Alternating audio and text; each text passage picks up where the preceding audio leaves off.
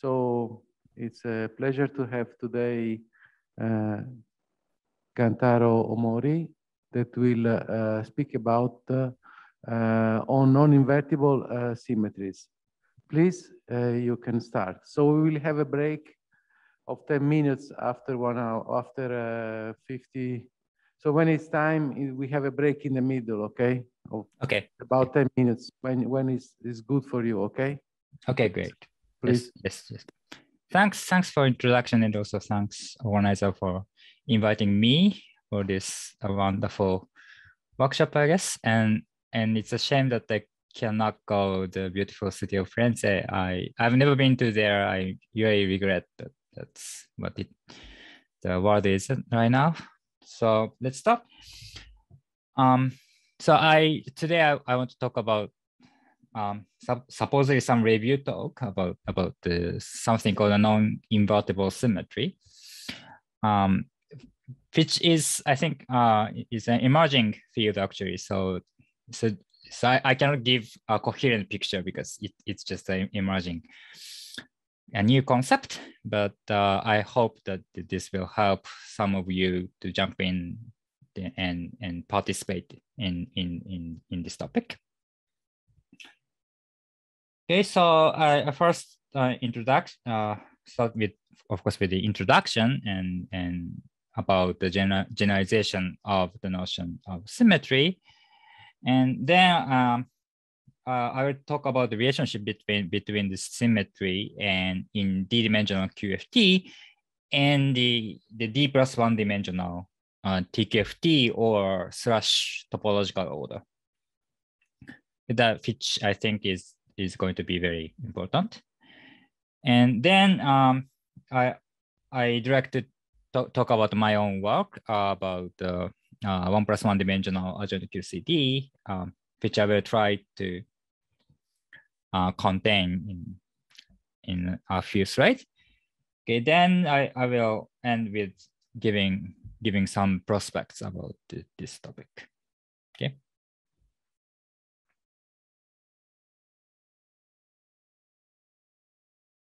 So starting with the introduction.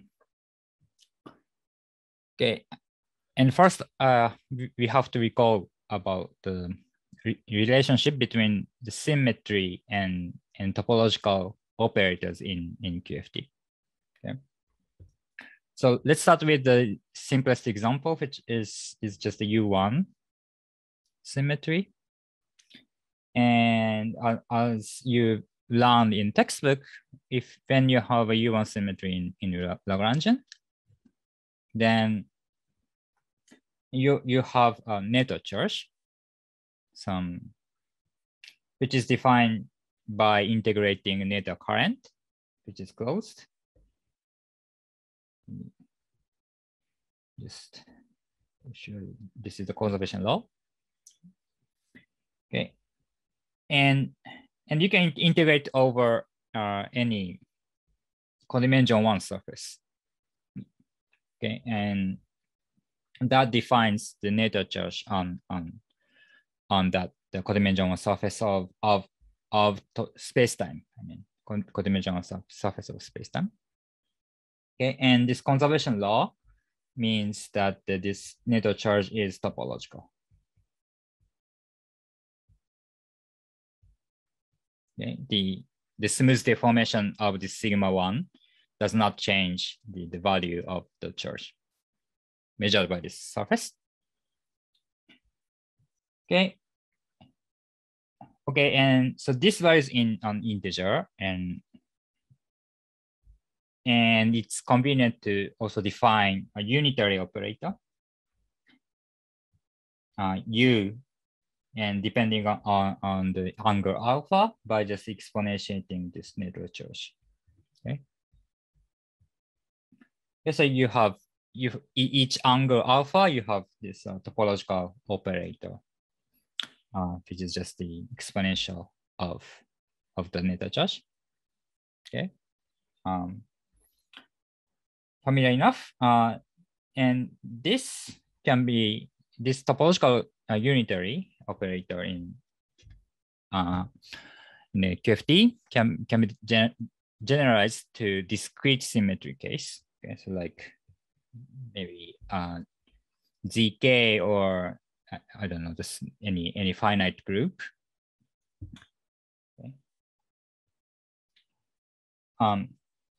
Then you in that case you do not have a current because it's discrete. You cannot define the net current, or net charge, but you do have the corresponding topological unitary operator. Okay, so you don't have a middle step, but you still have a unitary. Okay, define on any codimension surface.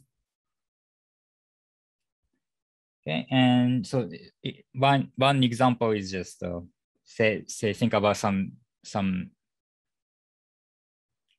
lattice model. Say on each side you have a Z2 spin up or down. Okay, then you can you have a Z2 symmetry. Assume that the Hamiltonian have a Z2 symmetry flipping the up and down. Okay, then there is a corresponding Z2 spin flip defect, and that defined by just declaring that you flip all the spins included inside the Euro defect. Okay, so and in the case of Ising, it's easy to show that this defect is topological.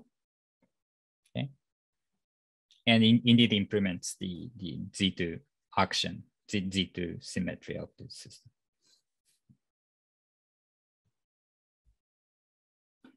Okay, so in summary, so in this slide is that when you have an ordinary symmetry, that there is a corresponding codimension 1 and invertible topological operator. So I should emphasize this. This is topological. Okay.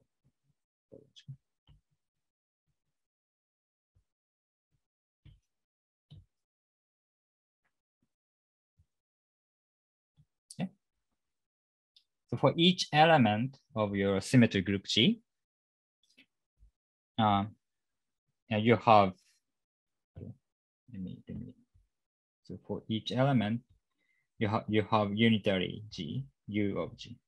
Okay.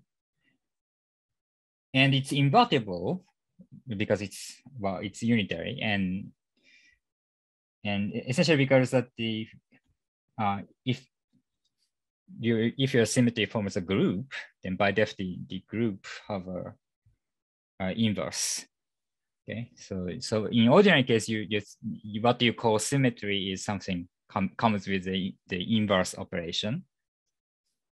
Okay, so that is what the invertibility means. Okay. Okay, so this is basic stuff. Any question?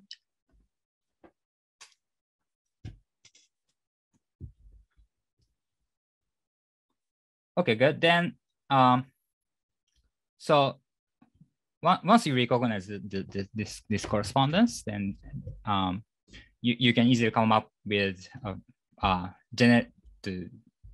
some generalization of the right hand side of this equality.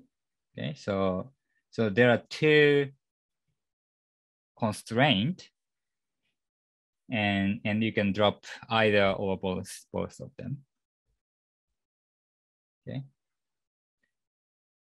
And what is called the higher symmetry or higher form symmetry is obtained by dropping this codimension 1 constraint. So in the case, if you think about the topological operator in QFT that is still invertible but have an arbitrary dimension, then it is equivalent to thinking about higher symmetry. I should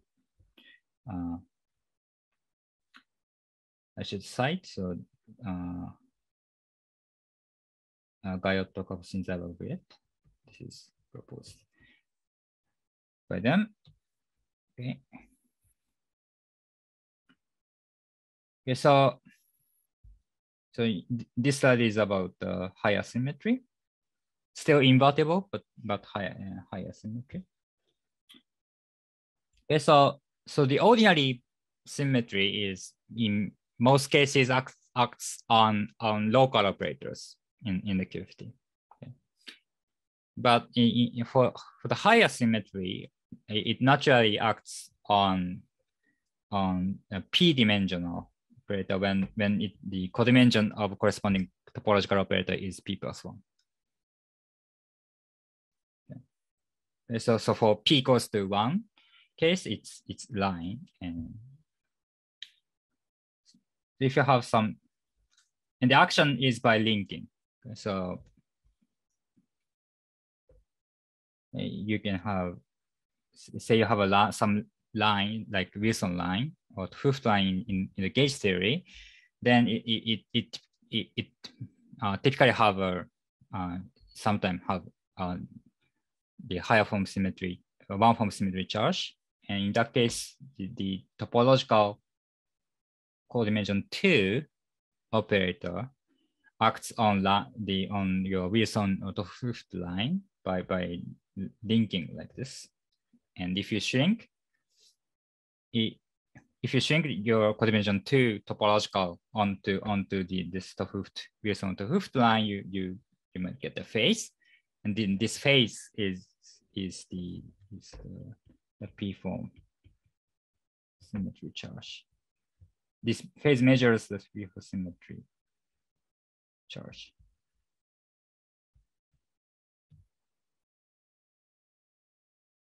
Okay, and so one peculiar thing about the higher form symmetry with p greater than or equal to 1 is that the group formed by this higher symmetry is abelian. This is because it have a higher codimension greater than or equal to 2, so you can freely reorder your symmetry operators. Okay? So that makes them commutative or abelian.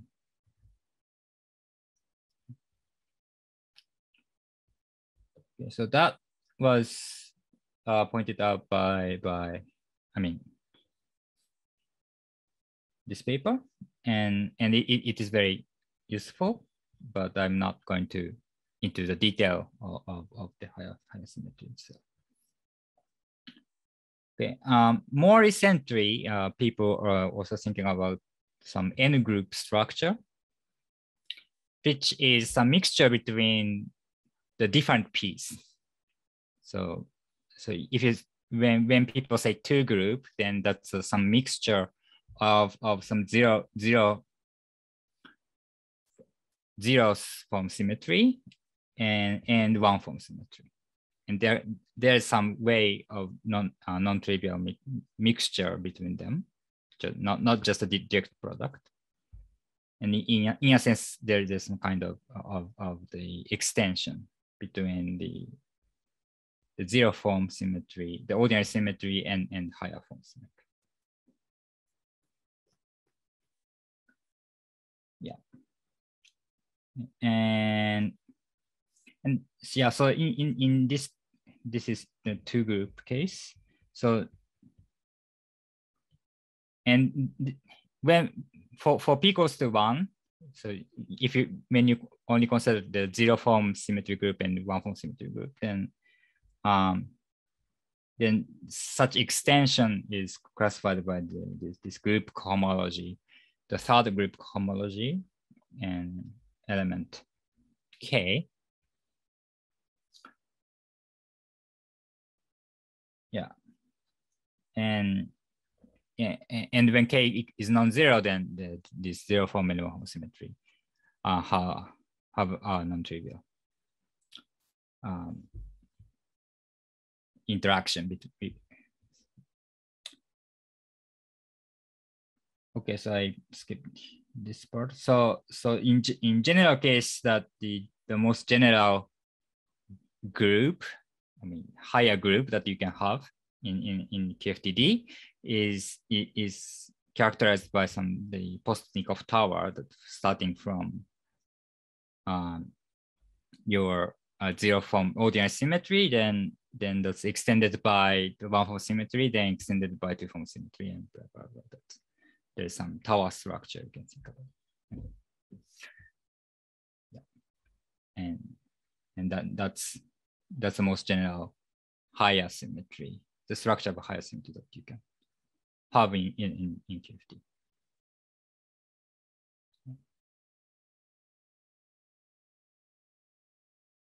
So this was a kind of side remark, and my main focus in this talk is the non-invertible case.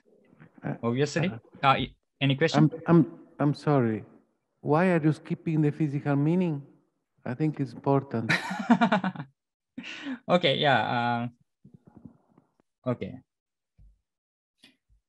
Yeah, so, well, okay, let me explain. Okay, so this is about, I mean, when in gauge theory, and this is only about the two group, not in general.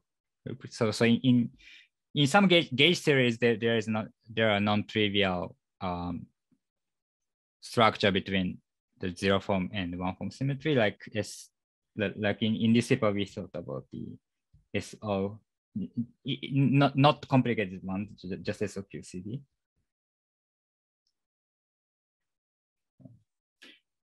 Okay, and what? So in this example, at least, what happens is that so this one form symmetry group characterizes acts on the Wilson lines, say.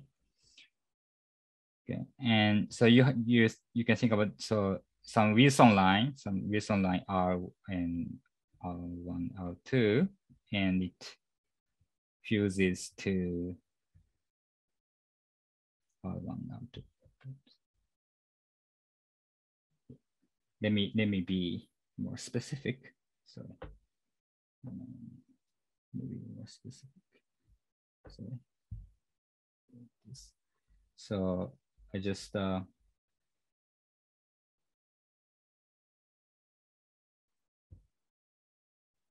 I'm talking about the Wilson lines in the SOQCD with multiple flavor. Then, okay, so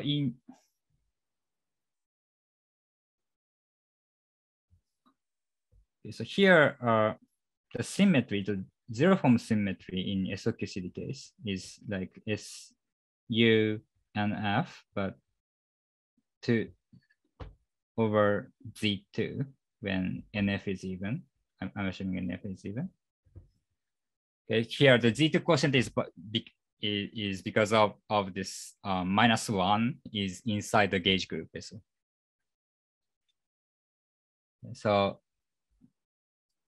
So the zero form symmetry group is quotient, but okay. So all the gauge invariant, this means all the gauge invariant local operators are representation of this group, not general representation of SNF, but in this quotient group. Okay. But such quotient structure is not necessarily persists when you think about this kind of junction operator between the Wilson lines. So you can also study this.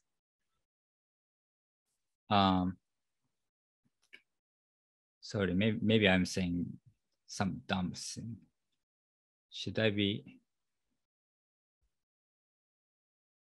Sorry, I'm confused.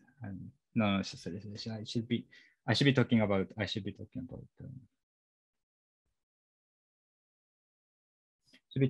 about the fifth line. So in this case, I should be talking about the fifth line. Then, yeah. Anyway, you can think about the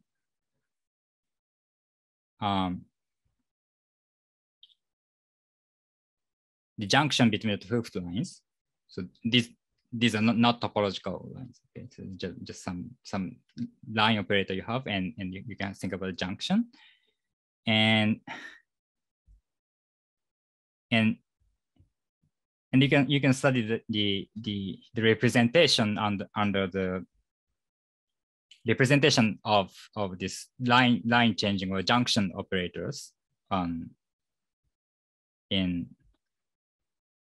terms of this zero form symmetry group, and it can be projective with respect to this quotient group. Means that Z2 acts non-trivially on this junction operator. That's not something trivial to see, but you have to analyze, in this case, you have to analyze the fermion zero mode occurring around these two lines. Yeah, and that is one manifestation of this non-trivial Postnikov class. Okay, please go on. Thank you. Well, yeah, thanks. Yeah, I hope this helped. Okay. So yeah, so that was about the higher symmetry or the Postnikov class of that. Okay, then I would like to move to the non-invertible symmetry. Okay, and here I just mean it by just define something defined by any topological operator in QFT. So any codimension and any and it doesn't have to be invertible. Okay. And so, of course, the important question is there such thing? And so I'm going to say that in higher dimensions, the situation is a bit murky, that whether really interesting non-invertible symmetry exists or not is not very clear. I believe it is positive, but not. I also admit that in high dimensions, the situation is murky. Higher means that the 3 or greater than that. But in 2D, definitely there is, and they are very interesting. Okay, so one example is again thinking about the some Ising model. So say here 2D means, sorry, this means that 1 plus 1D, or 2 plus 0D, either it's fine, and Ising model. And so then famously there is a Kramas 1-year duality, and that connects the Ising model at the temperature T in the statistical model, and its dual temperature, which roughly speaking of 1/T. Okay, and so that's some duality, but not just that there is a duality, that there is also a interface between non-trivial interface connecting the two. Okay. And on lattice actually it was only recently explicitly constructed that this is the some topological interface between the lattice Ising model, I mean the statistical 2 plus 0 dimensional Ising model, at temperature T and temperature, its dual temperature. Okay, you can explicitly define some defect, the topological defect between connecting the two. Okay, and you can of course tune your temperature at the critical point. At the critical point is defined by the T equals to T0. Okay. Then this L sigma is connects non-trivially connects the Ising model to itself. So this is some self interface or the topological operator in this critical Ising model.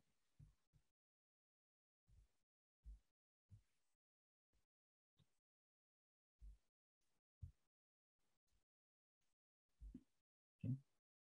And you can, and so this critical Ising model have the topological operator, and it is non-invertible. And what does it mean non-invertible? Is that so if you prepare the two defects, that the L sigma in one direction and L sigma goes the other direction. Actually, this in this particular case, this L sigma, this Kramers-Wanier duality line itself doesn't depend on the orientation. So you just prepare the two, and then so these two are topological, so you can freely deform it, and you can think about crushing them into each other, okay, and see that what happens. And when you crush the two this Kramers-Wanier duality lines, then what happens is that you get the sum of trivial line, means the trivial defect equals to nothing, plus this Z2 symmetry line. Okay. So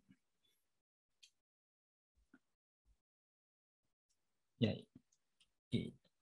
it's essentially saying that if you do the Kramers-Wanier duality twice, then the spin operator is projected out. Okay. That's what this means. So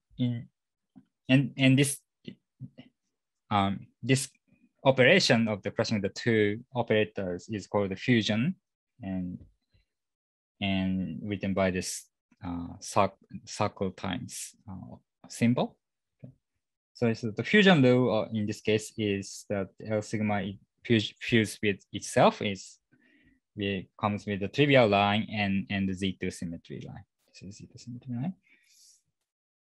Okay. And there's no inverse. So you can further say that there's no line such that that L times L sigma equals just 1. The best you can have is this, that it contains the trivial line, but comes with the remainder. Okay. So that's in general what happens for the topological operator.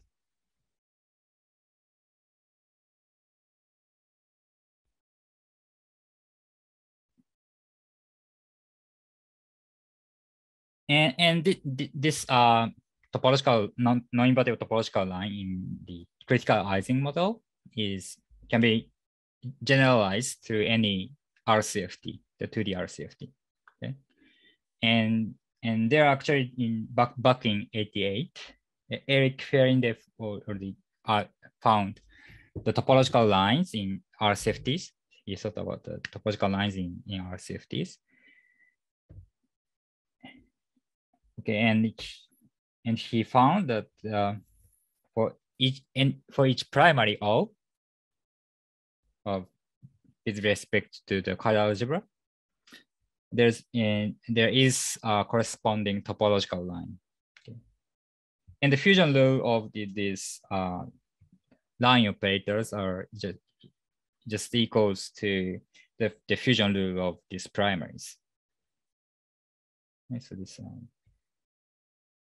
yeah, this fusion coefficient is the same one, the same pair in the coefficient appears in the primaries, fusion of primaries.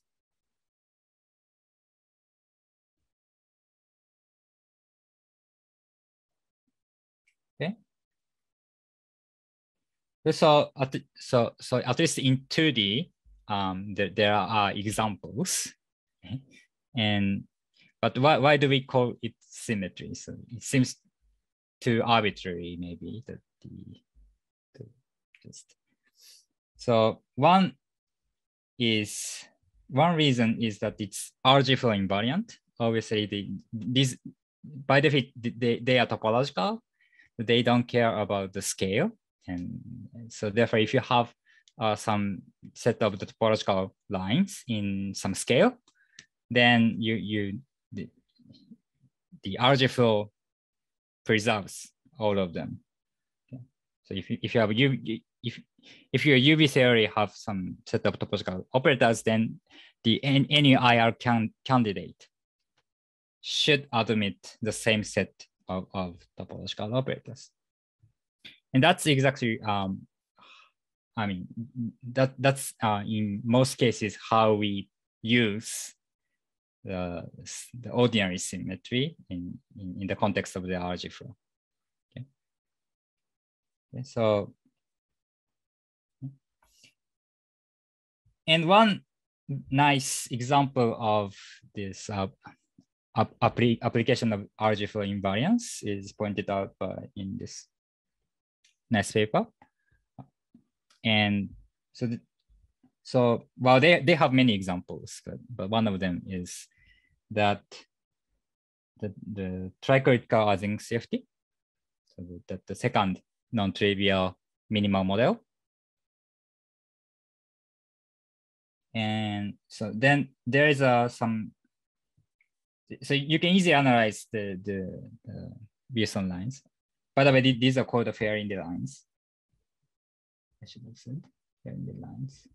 You can easily analyze the Faraday line in the tricritical Ising CFT, because the fusion rule is just fusion rule of primaries, which is well known.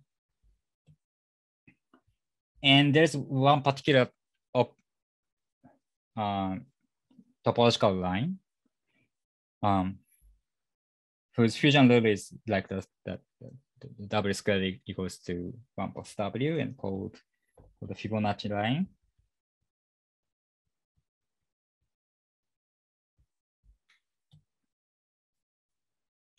Okay. Okay.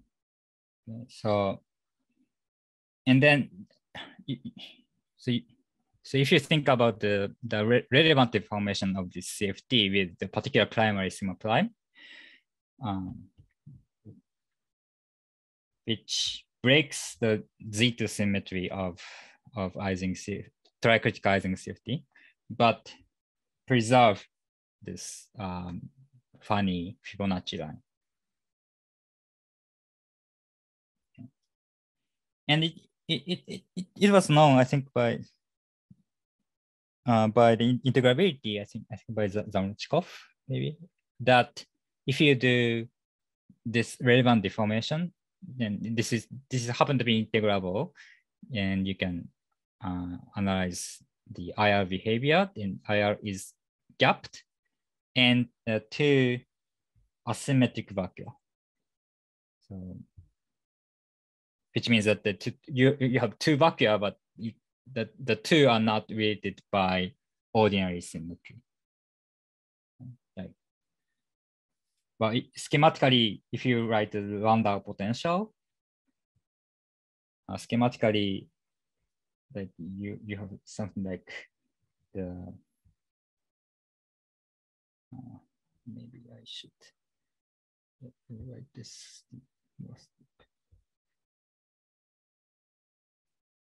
You have a exact degeneracy, but the curvature of the lambda potential is, well, this is just a schematic picture. In a sense, this curvature at the bottom is differ by golden ratio. Okay. So that was known from the integrability, but you actually do not need integrability to say this. And these people pointed out that just looking at this topological line operator is enough, and to ensure that you have this kind of asymmetric two vacua.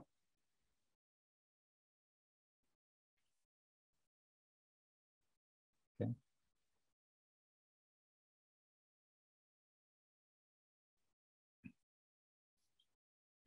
And another point that I'm coming back is that you can also sometimes can gauge some non-anomalous part of this non-invertible symmetry. So that's sometimes called as some exotic orbit fault or something. But like, yeah, you can generalize the notion of gauging in some cases into this, including this non-invertible symmetries.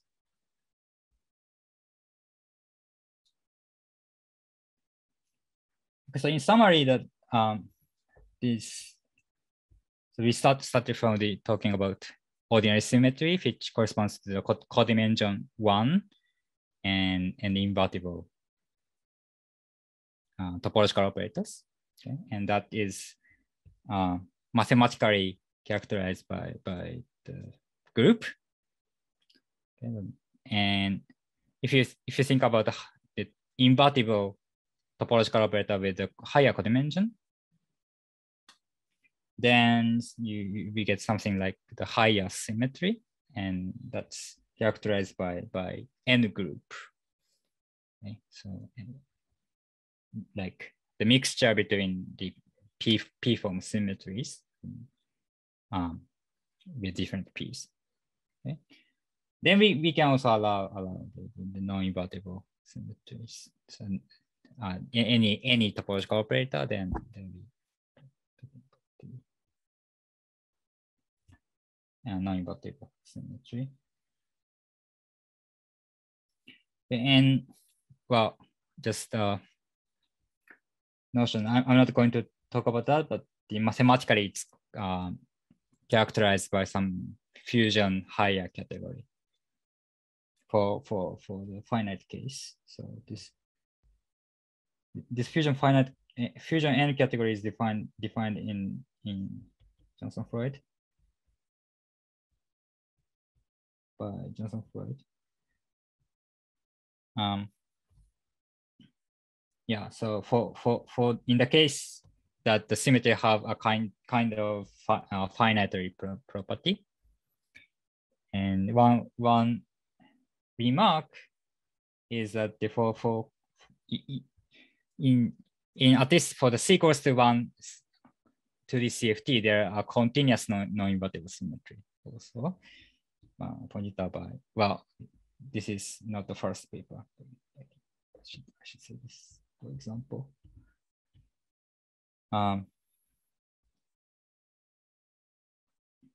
Yeah, so, and for that case, that the mathematical framework is not defined yet.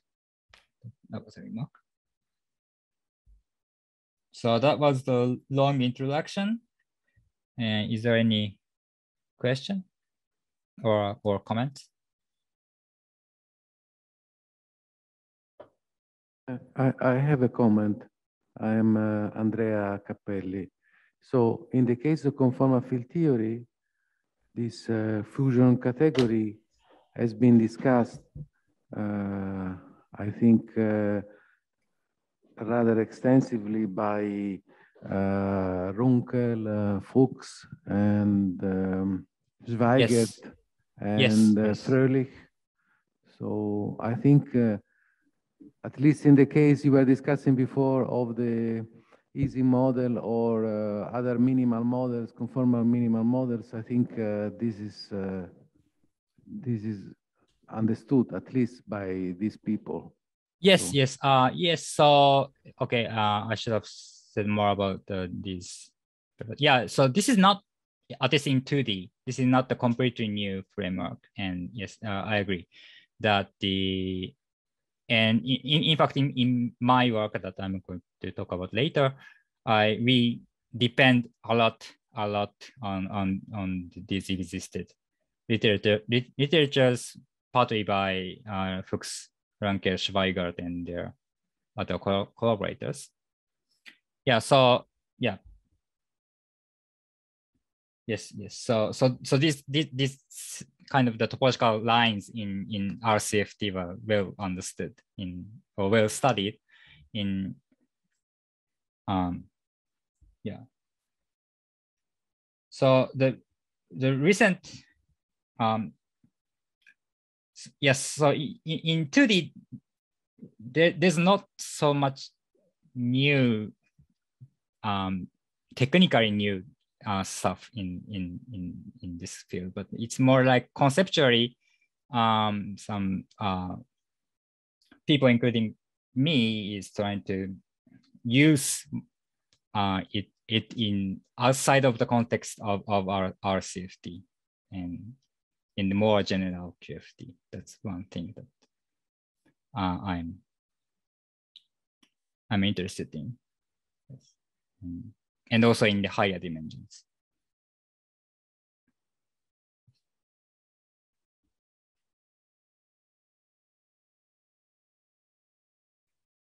Okay, any other question?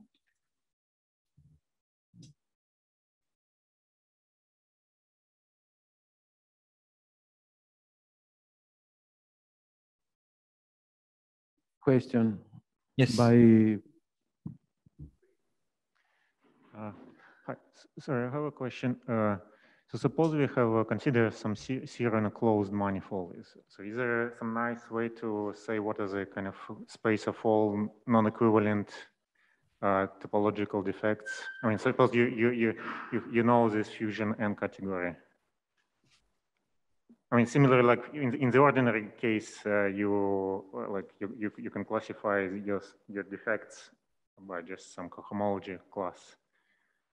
Or homotopy class to some classifying space. I do not know that any good. I understand your question, but the answer is no. Yes, I don't know. Yeah, I think that's very important question to how to classify the general junction that you can write down on. Is it not known even in 2D? In 2D, like on a Riemann surface, like for a given genus. But up to equivalence class, I don't know.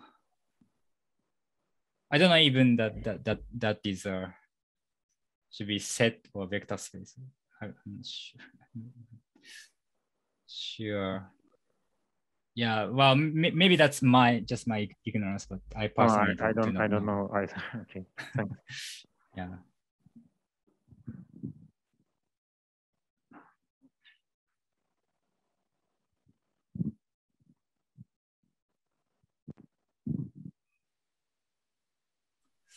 Yeah. Well, this is not a good answer. Yeah. Okay. Well, I never mind. Other question? Or again,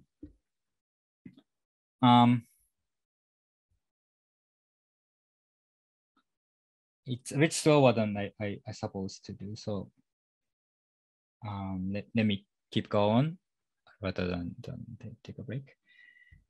And okay, so then I want to, the screen doesn't move, right? Let me stop sharing now and share again.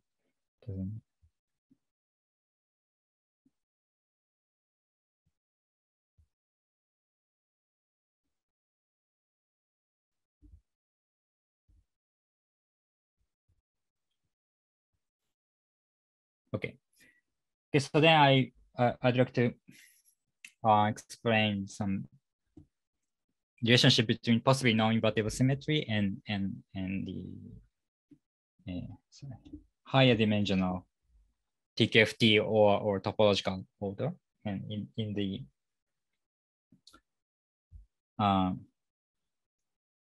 spirit of these two papers, or many other papers. For example, these two papers. Okay, but let me start from one example. That think about this just the diagonal usual WCW 1+1D CFT with at the G D group G level K. Okay, and okay, for each integral representation of this affine group, you have algebra. You have of course the primary or local operator, but as I said, there is a corresponding Fehrenstein line. Okay, and to understand what this Fehrenstein line, it's convenient to think describe this WZW CFT in terms of Chern-Simon theory in 2+1D. Okay, so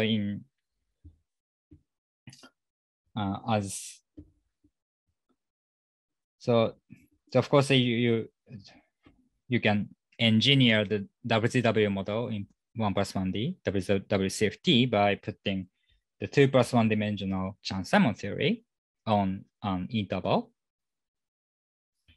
And so there's particular boundary condition, that the universal boundary condition, and which I call B, and it's orientation reversal B bar. And if you sandwich if you put this boundary condition on an interval, then this engineers this is equals to the WZW CFT. Okay. And then this local operator, like the primary and its descendants, in representation R is in this language is the Wilson line in the bulk, bridging the two boundaries. Yeah. That's the local operator in 1+1D. Okay. Then this Fehrenstein line or topological line corresponding to the same representation R is rather a Wilson line, which is topological in the bulk, going along the two-dimensional direction. Okay. So in this picture, it's very natural that the same data, we get same data from the primary and the topological lines. Okay, and you can also, if you know the Chern-Simon theory, then you can easily understand the action of these topological lines on the local operators. So if you in 3D WZW model, and if you Fehrenstein line wraps some operator in the primary in the module of representation R. Okay. Then what happens is that if you go to the Chern-Simon description, then this crossing of there are LRJ, and you also have so if when you cross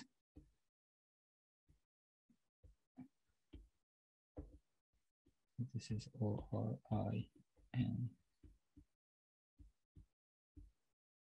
when this Faraday line cross the local operator, you get some factor, numerical factor, and this numerical factor is just the braiding phase that you get in the bulk of Chern-Simons theory, which is well known, and that's determined by the modular S matrix.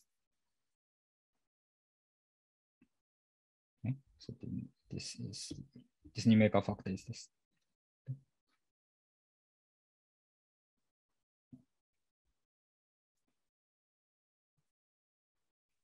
So yeah, so it is convenient to generalize to fold this picture for the later purpose. Okay, so in the middle. So if you fold this picture in the middle, then in the bulk you have the product of the tensor product of the GK Chern-Simons and G minus K Chern-Simons theory, and at the one boundary, this is by just folding here. So there's a corresponding folding boundary condition on the left, and on the right you have the tensor product boundary condition.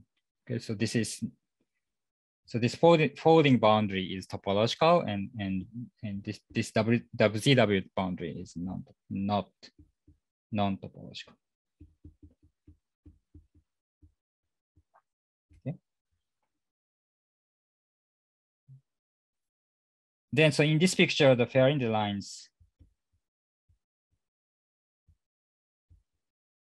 are just the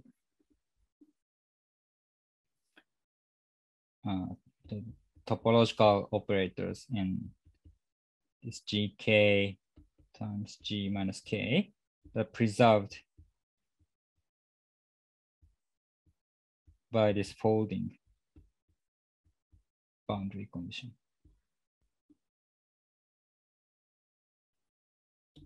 Okay. So that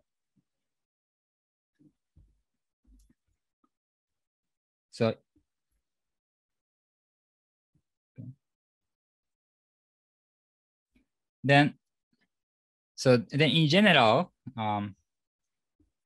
if your D-dimensional QFT can be realized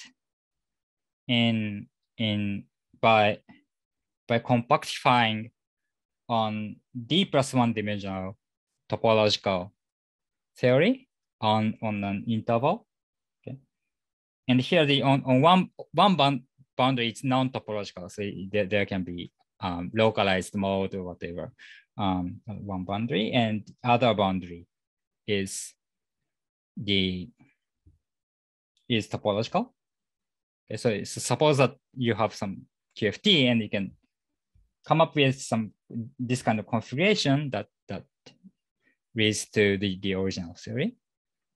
Okay, then you immediately know that this your original theory admits the topological operators, invertible or non-invertible, that is in this one higher dimensional topological theory, and preserved by this your topological boundary A, boundary condition A.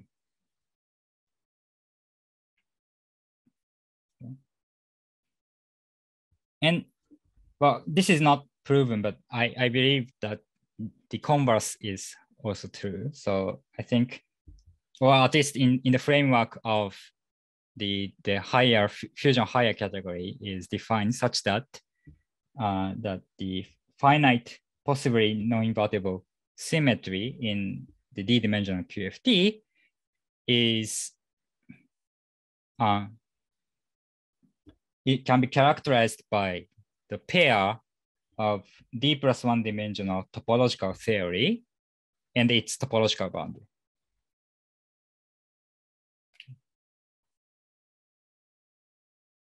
So the possibly non-invertible symmetry in the QFT is characterized by this pair. And it's very constraining, as we will see. So yeah, so when we say that we care about any topological operator, then that sounds very arbitrary and don't know how to think about it. But I think this is a more concrete perspective we can rely on. Okay.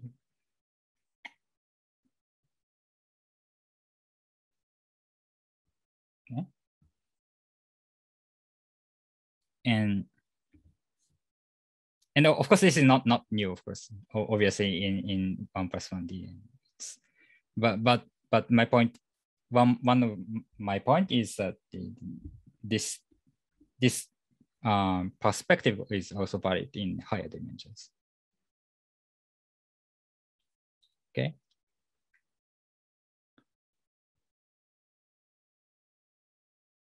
And further in this language, we can conveniently generalize the notion of gauging of finite symmetry, okay, into the non-invertible case. Okay, so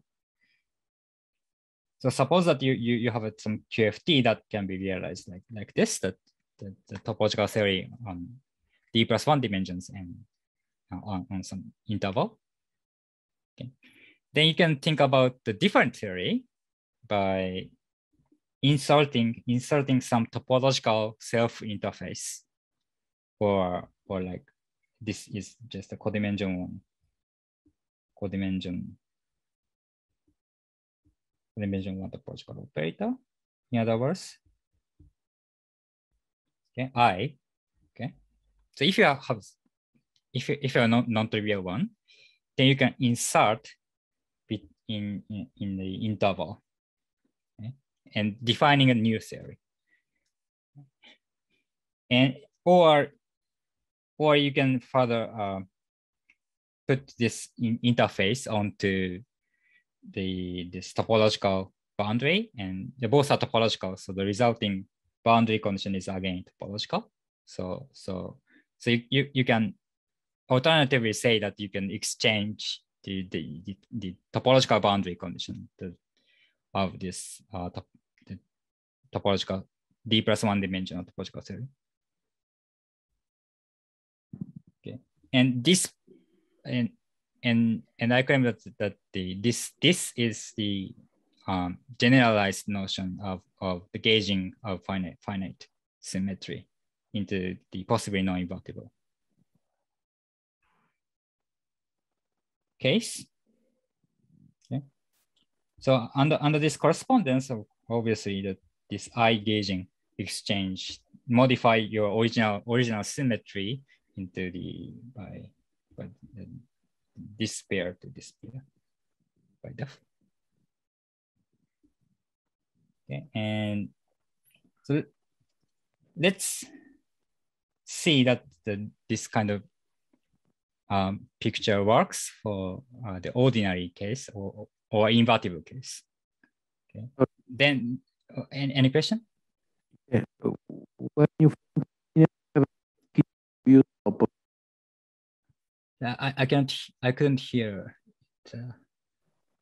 So we should have a break at a certain point when you find it more convenient. Okay. Yes. Well, this is like a half. It's not very good point to break, but well, let's take a 10 minutes break. I think that's fine. So we take a break, okay? Yes. Let's yes, say yes. 5 minutes, okay? 5 minutes. Thank you very okay. much. Yes. Yes. Thanks. Okay. Yes. Okay. So I was claiming that the finite invertible or non-invertible symmetry can be characterized by the pair of higher dimensional TKFT and its topological boundary condition. Okay, so well, let's first see that it works for the ordinary case. So for ordinary symmetry, finite symmetry, then the corresponding pair is just the finite group gauge theory in one higher dimensions. And okay, and the topological boundary is the Dirichlet, just the Dirichlet boundary. Okay. Then the operators you have, the preserved by this Dirichlet boundary condition is the twist operator of the codimension 2 in D plus 1D, so dimension D minus 1. So this operator is just defined by that you have a line, you have some surface and O, and when you go around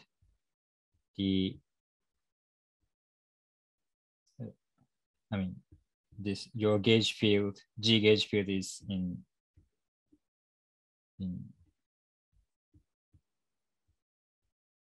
maybe I write this UG.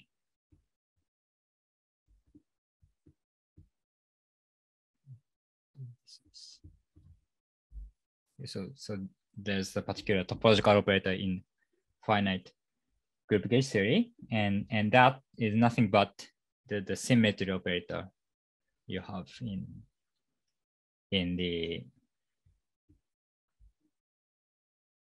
your original theory.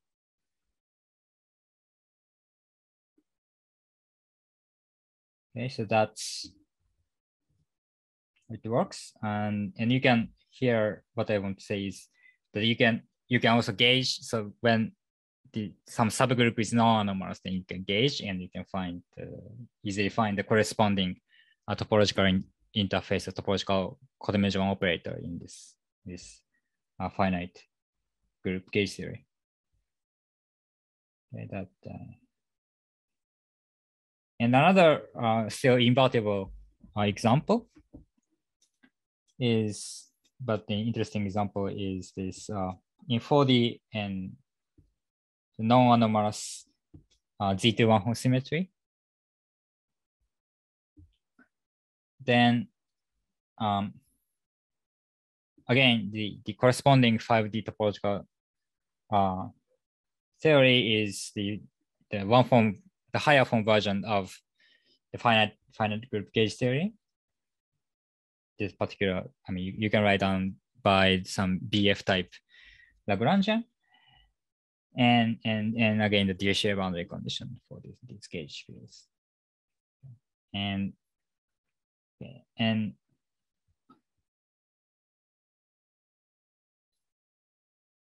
so then for these kind of symmetries, in this theory, the topological self-interface of this theory forms the group of SL2Z, SL2Z2, this is a finite group, so SL2Z2, and yeah, so studied by or pointed out by these groups. So it's so by gauging, so this is each element of SL2Z2 is corresponds to a kind of gauging of this Z2 one-hole symmetry in 4D, and that gauging makes this orbit of under the SL2Z2. So and this is so this is an analog of SL2Z orbit of Witten's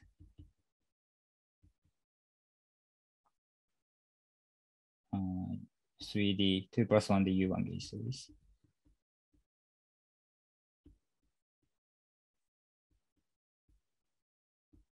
Okay.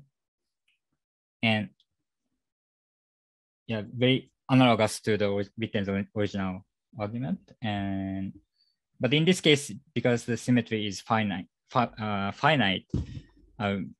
we can have a better perspective, which is this 5D topological theory. Then this SL2Z2 is nothing but the algebra generated by this. I mean, this is the ordinary symmetry of zero form symmetry of this topological theory. That is the SL2Z2. In the original case, this still we can use this because it's U1 is continuous, but yeah, that's another point. Then I want to briefly talk about my own things. I'm sorry. Yes, please. Which work by Witten are you referring to? Yes, of course there are tons of works by Witten. So this there is abelian dualities. Abelian dualities, yes. Okay. So yeah. abelian dualities in 2 + 1 dimensions. In 2 + 1 dimensions. Okay. Yeah. Yes, that's what I mean. Yeah, and yeah, so there's analogous operations in, I mean, just the gauging and adding the Chern-Simon-like terms, the counter terms, which forms the SL2Z2 in.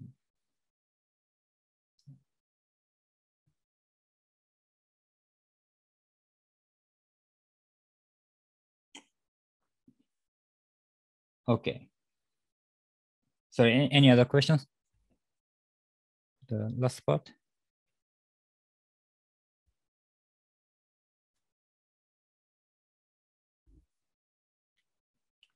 But then I want to briefly talk about my this paper with Zohar, Magotsky, and the Kostis, Rupetakis, and Sahan Sifnashi I did last year.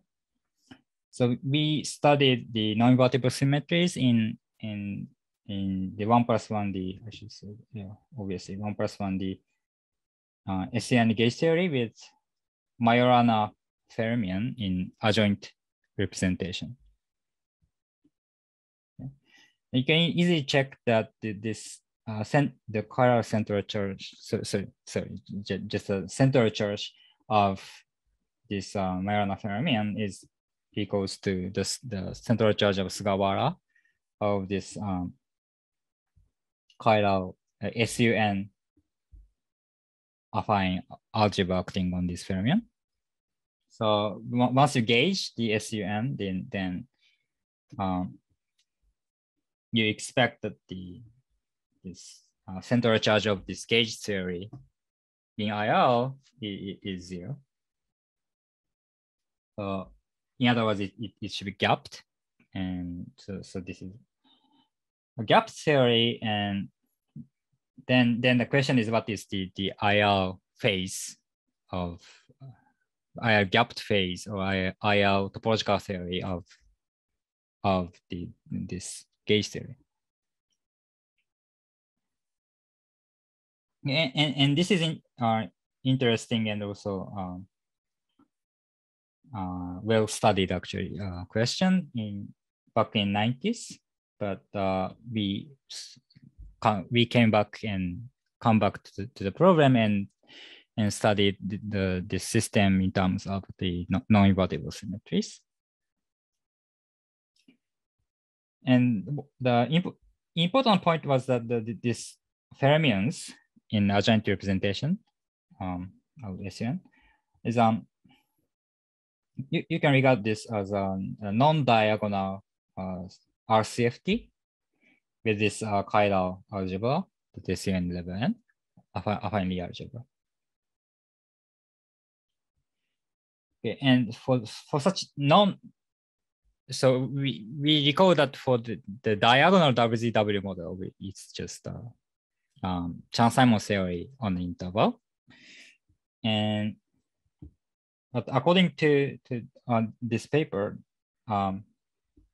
for a more general non-diagonal RCFT, it's you can just slightly modify the construction and it can be realized as still the same SEN level and Chern-Simons theory on interval, but in between you put some particular topological interface or the topological codimensional surface of this Chern-Simons theory. That's what Kapustin theory now told us. So you can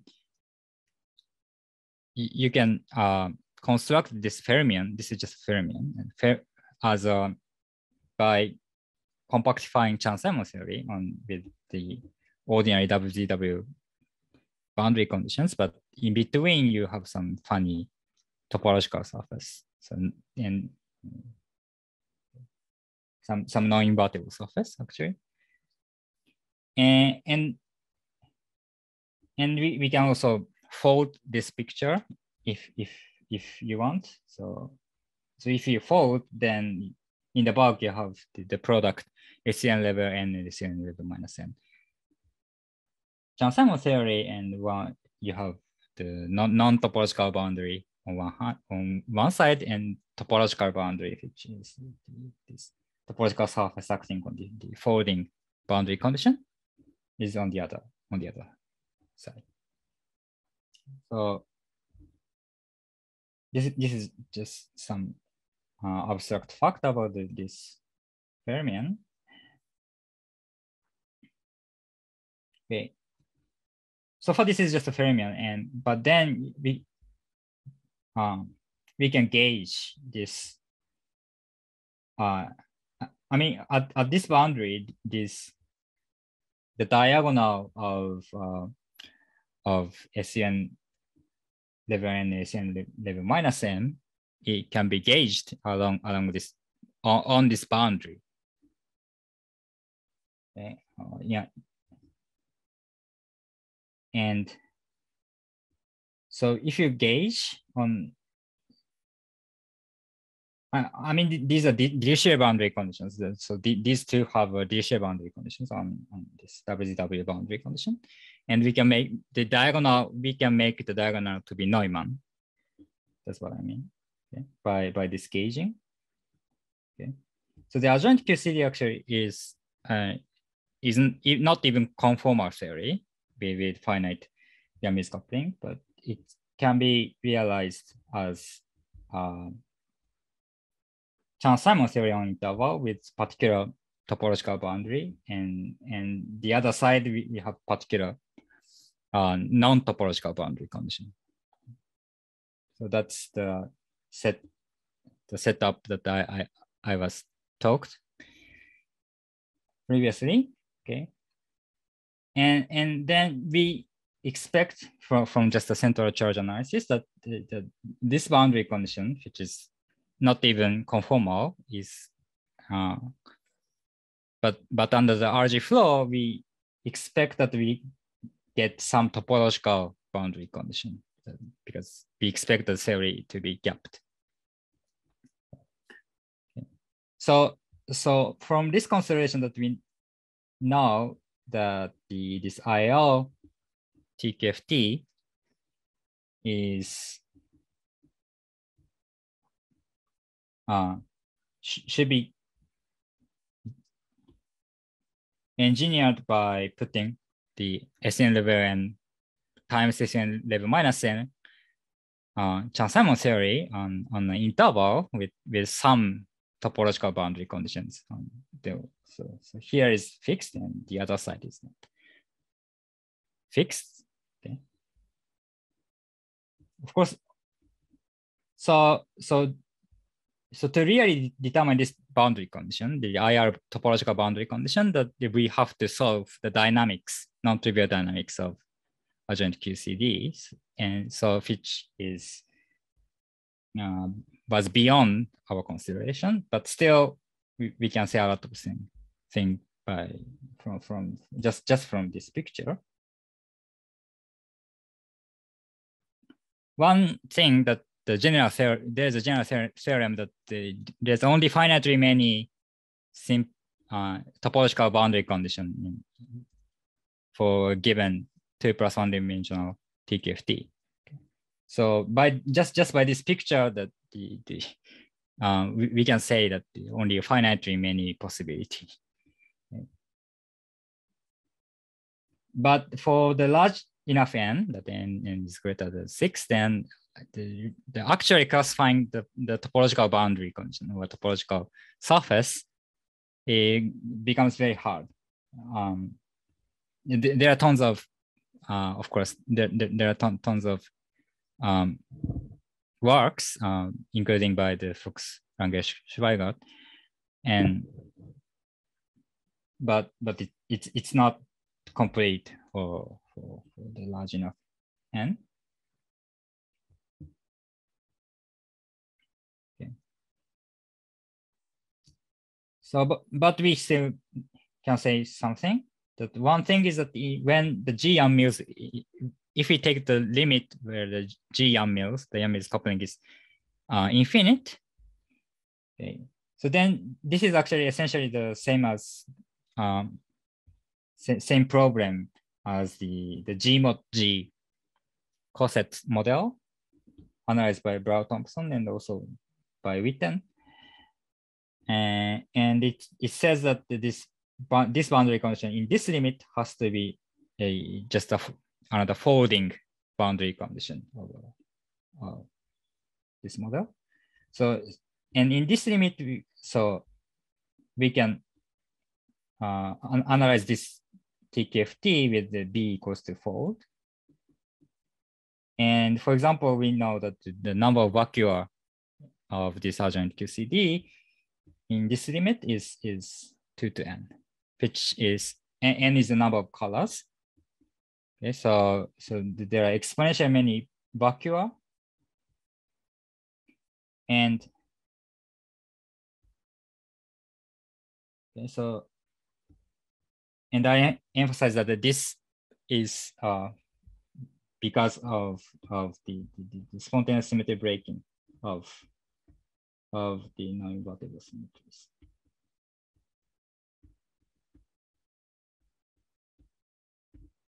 So the topological, we can also analyze that the action of topological Wilson lines living here on each of these vacua, and it permutes in a sense between these vacua. So the non-invertible symmetries characterized by these topological Wilson lines in the bulk is spontaneously broken because of this exponentially many vacua.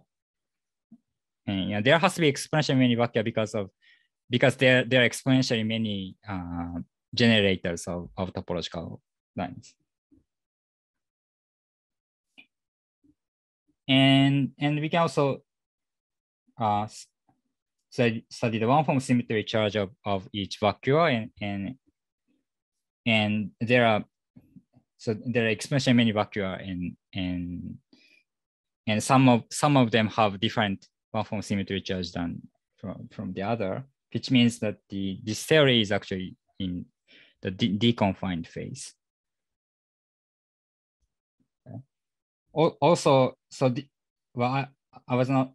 I didn't emphasize, but I was talking about the massless Fermion case. And once you turn on the mass, then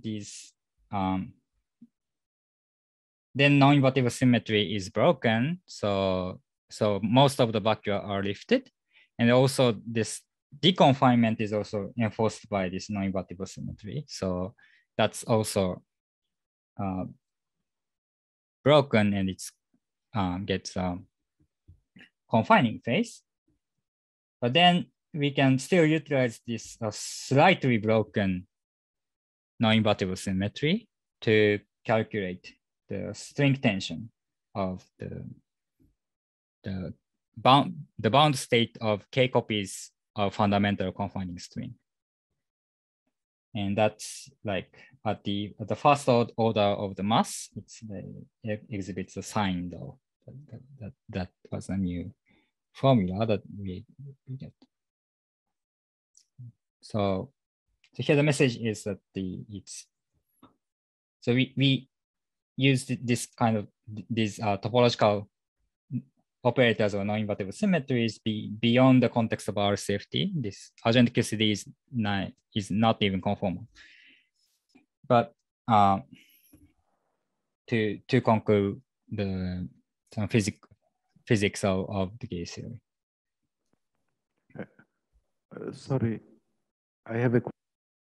Yes, please. You're saying that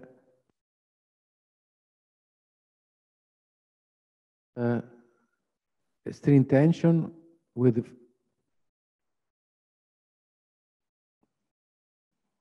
a joint fermion. So this is a string tension. You have a joint fermion, small mass. This is first order of the mass parameter. So small, massive but light adjoint fermion in the bulk. Okay, and this is that K string. Yeah. No, I got confused. I agree with you. Sorry. Okay.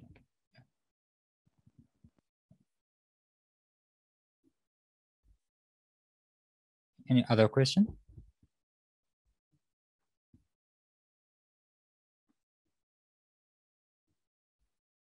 Okay. In the rest, I want to talk about the higher dimensional case that is not well studied yet, but I think it's an important direction. So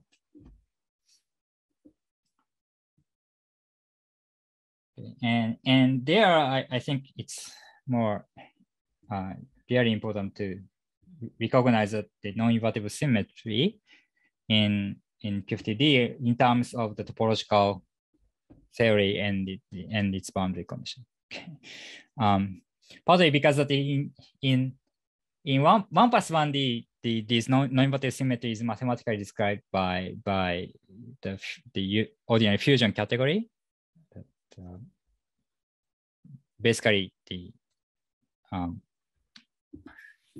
and that's still a lot of data, but you can manage that. But in higher dimensions, then you have to deal with the fusion n category, which is quickly explode in terms of the number of data you need to specify, and also in terms of the constraint you have. So I think it's easier to think about the actual topological TKFT and its boundary condition. Okay, and so and I also what do we call that? There is a generalized notion of gauging that if you have invertible or non-invertible topological interface in this topological theory, then you can gauge, in a sense, gauge it by replacing this topological boundary condition by the action of this your topological surface I. Okay. So in a sense that the symmetry up to gauging is that so gauging modifies finite gauging modifies one symmetry to the other, but if you quotient by the relationship coming from the gauging, then it's kind of it's classified just by the 1+1 dimensional topological field theory. Okay, so the rough classification of possible non-invertible symmetry is given by the classification of higher dimensional TQFT. Okay, and in D equals to 2, there's a rich vast zoo of 3-dimensional, 2+1 dimensional. So here I mean HEP-TH notation. This is 1+1. then and there are rich class of topological P theory in 2+1 dimensions, which as many as unitary modular tensor categories, which is very hard to classify. Okay. And in a sense that there are exotic symmetries that there's no gauging can relate that the symmetry to the ordinary symmetry. So there are new thing, including the one I talked about. Okay. So but in higher dimensions, actually, there's a bit disappointing result. For me, it was very surprising, but it's first conjectured by these Kong and Shagan Wen and other collaborators in a series of papers, and then proven by Theo Johnson Floyd in one paper and another paper with collaborated with you. Is it that in D equals to 3, 4, I mean 2, so 2 plus 1 is 3 plus 1. So then the dimension of the topological theory is 3 plus 1 and 4 plus 1. Okay. Then all of these spin TQFTs are just actually isomorphic to the finite. I mean here, I don't mean half. This is 1 or 2 group. So in the 4D case, in this 4D TQFT case, is just an ordinary group, finite ordinary group case theory, and in higher dimensions you have to include the 2 group or the one form symmetry. But it's like just the ordinary, only the in essence the gauge, finite gauge theory there. Okay, that's very different from 2 plus 1 dimensions. In 2 plus 1 dimensions, that's certainly not true. That some random Chern-Simons theory is not finite group gauge theory. Okay, so this result means that any non-invertible symmetry in these high dimensions, and more high, I mean 2 plus 1 or 3 plus 1 dimensions, which is more relevant to our world, are you can, well, there are in non-invertible symmetries, but you can gauge some part of it to get to the ordinary symmetry or the invertible, at least maybe higher symmetry, but the invertible ones. So there's no completely new or exotic stuff there, and like you can always find a version of your theory where all the symmetries are invertible.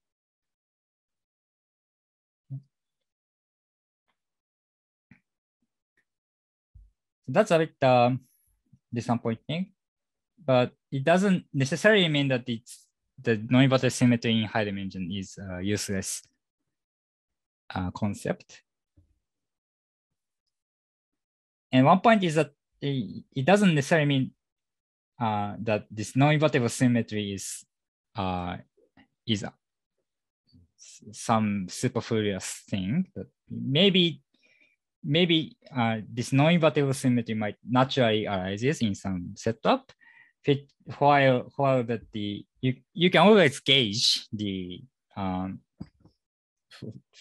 you can always find the gauging to get to another version of the system that have invertible ones, only invertible symmetries, but that gauging might seems to be artificial, and maybe the original frame you're working on might be more natural or directly related to the physical system. Okay. And one place of such natural, I mean,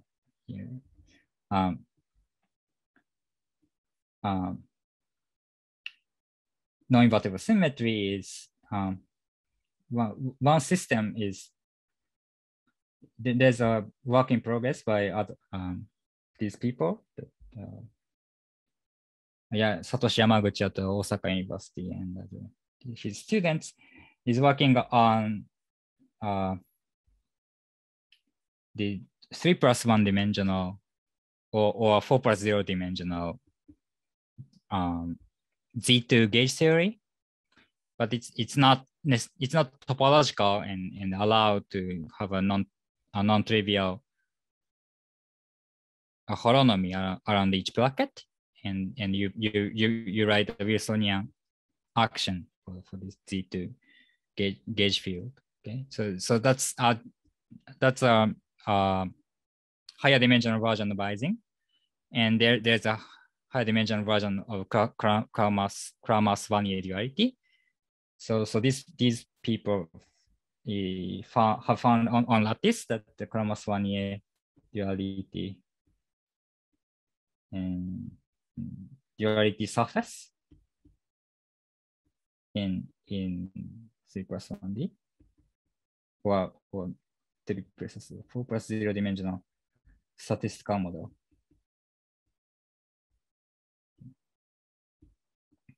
And that is certainly non-invertible.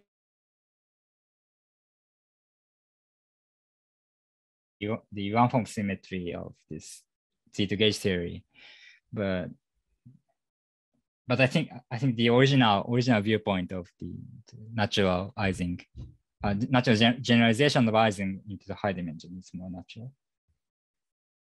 So that I think it's still important to study this stuff. Also you might think about the explicit breaking of this non-invertible symmetry, and then if that explicit breaking also breaks the symmetry that you have to gauge to make it invertible, then this explicitly broken non-invertible symmetry might not admit invertible description. That's another possibility. So I think it's still worth studying the higher dimensional non-invertible symmetries in higher dimensions. But the current status is obviously that we lack interesting examples yet. I think this one is a good start, but we need more and more examples. Yeah, so we can both think about following these authors and think about more general lattice theory, or thinking about some continuous gauge theory and try to find the non-invertible symmetry will be very important. So maybe I have 5 minutes. So I want to summarize. Oh, okay, sorry. Before that, any question or comment?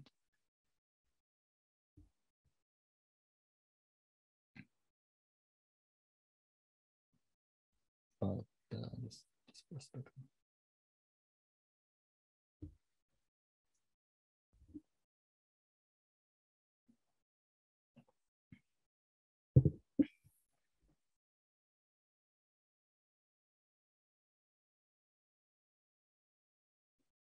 So if not, I just finished with a few comments about now.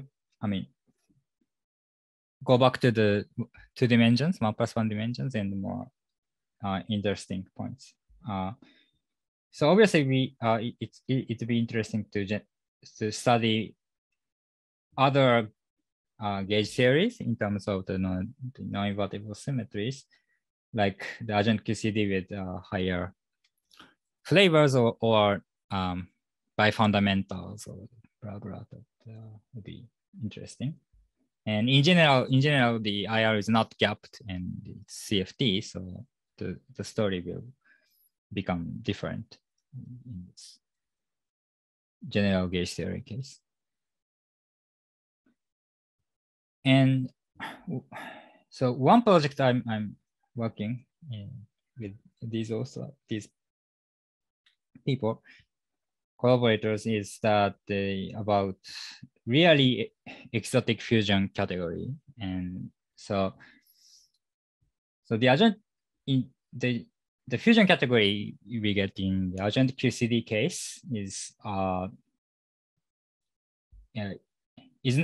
not something from the usual group, but usual finite group, but still closely related to the affine D algebra. However, it's known that the fusion category, there are more exotic fusion category that they are called. One of them is called the Hagerup category, coming from subfactor theory in the math.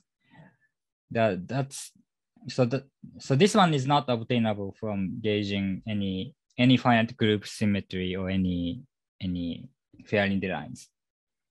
So okay, and so the question is whether there is any physical system that admits this really exotic non-invertible symmetry. And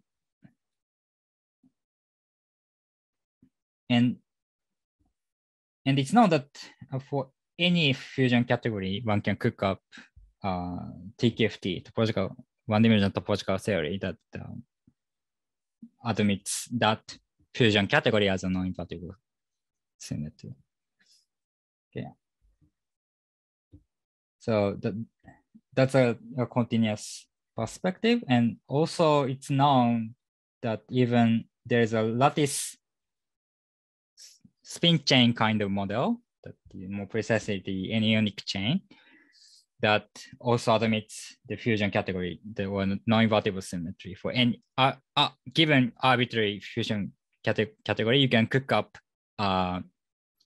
some 1+1 dimensional Hamiltonian system, that spin chain that have that particular non-invertible symmetry. And so that's called a anionic chain. Essentially introduced by this famous paper for a Fibonacci category, but you can easily generalize into any category. And so there's a lattice model, but then the question is whether this model is gapped or gapless, or more precisely, this model have a parameter, has parameters, and so we are interested in the phase structure of the model, and we are doing it in the numerics. So yeah, this paper by Wolf already did the numerics, but we think that it's inconclusive, and we are doing the follow-up numerics on this lattice model, and it's it's recorded, so I don't say the preliminary result, but yeah, it seems that there's an interesting point in this model. Yes, I think the time is up. I stop and invite questions. Thank you for your attention. Thank you very much.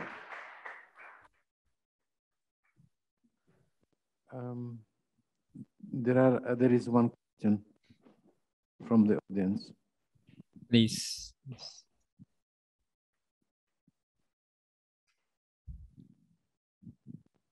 So is the non-gauging always related to a global anomaly? Because you mentioned that there are some exotic symmetry that you cannot gauge, right? In one of your slides. So I was wondering if it's because of the global anomaly or if there are other reasons.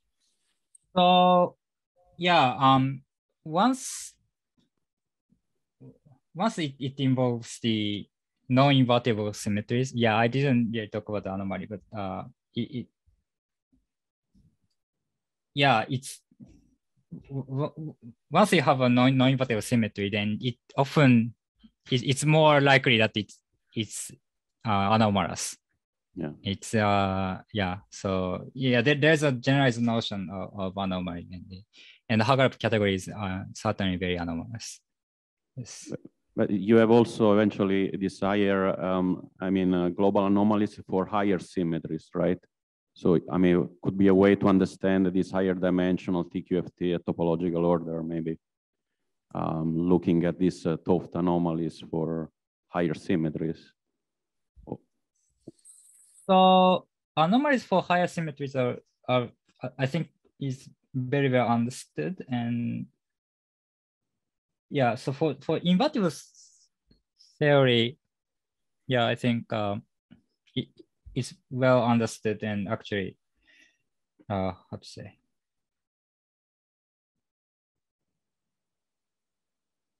yeah, it's in this language, it's related to the digraph written twist in the higher dimensional, I mean, the topological theory. So yeah,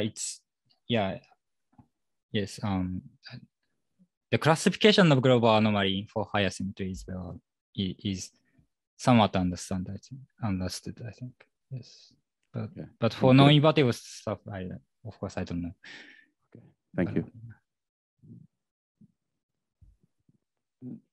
I have a question. If we go back to your example of two-dimensional QCD with a joint fermion. Yes.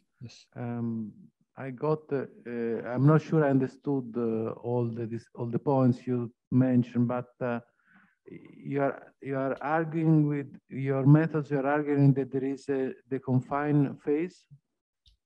Yeah, it should be in the deconfined phase, or again it's not. Sorry, again the screen is moving. So.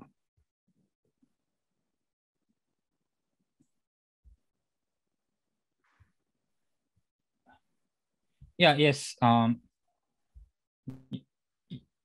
Yes, it's in deconfined phase. I didn't talk about it in detail, but yes, one can show that in particular that the string tension is zero. In some limit, or I mean. Well, there's no parameter actually. I mean, there's no well, this doesn't. Okay, this conclusion is not depends on this limit. So you start from some cutoff scale and with some Yang-Mills coupling, then it's always deconfined. Sorry, this is with the massless fermion.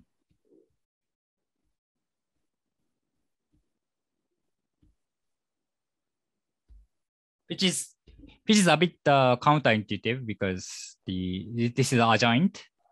So naively you don't expect that the fermion can screen the fundamental probe particle, but it does.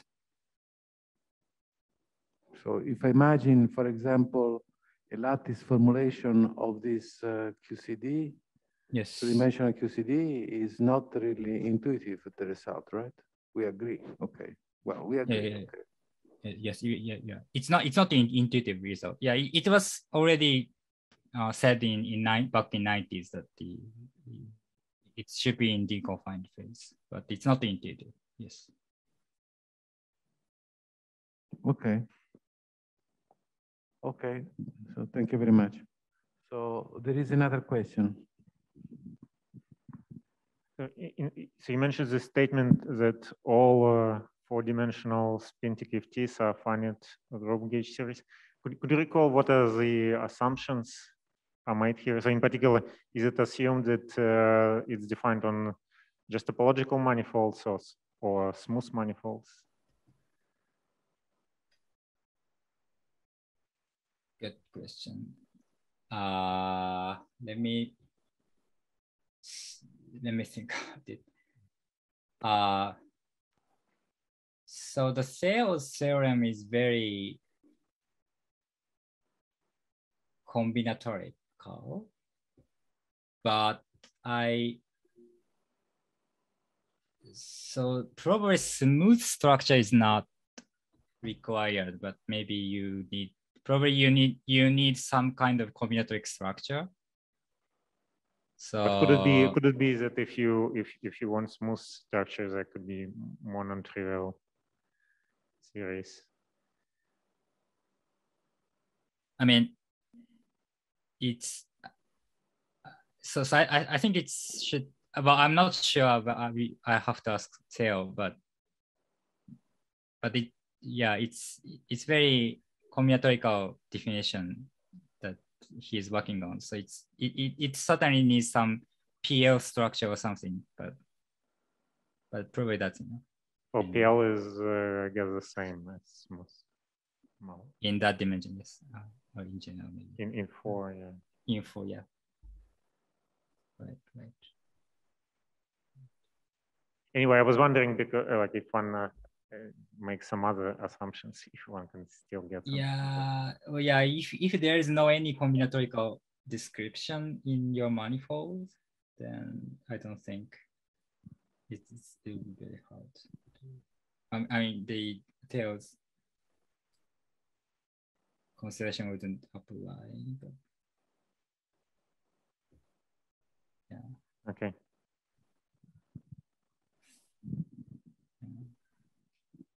Okay, let's then thank a speaker again for this very interesting view talk, and thank you very much again. Thank you very much for your attention.